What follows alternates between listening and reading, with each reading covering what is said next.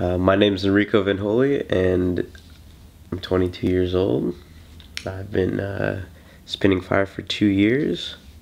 Well, I would say it all started when I was a kid. I studied the martial arts from a very young age, and one of the weapons we used was the bow staff. I stopped studying martial arts when I was like 14 and took some time off until high school again. But it wasn't until I got to college that I started spinning fire. One day I was at Kiwanis Park and there were some fire performers there, and I decided to watch, and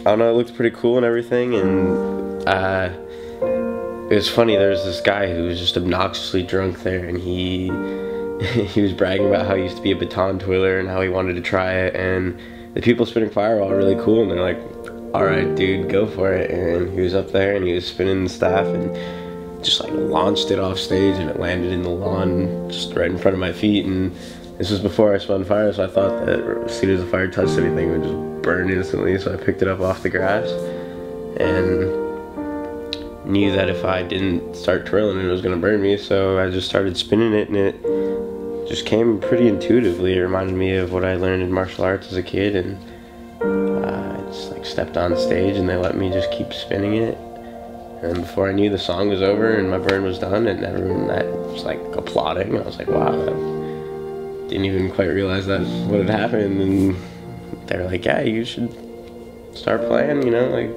come hang out. And then I went home that night, tied some socks onto a broomstick and started twirling the stick around, and 2 years later I guess I would call myself a fire performer now.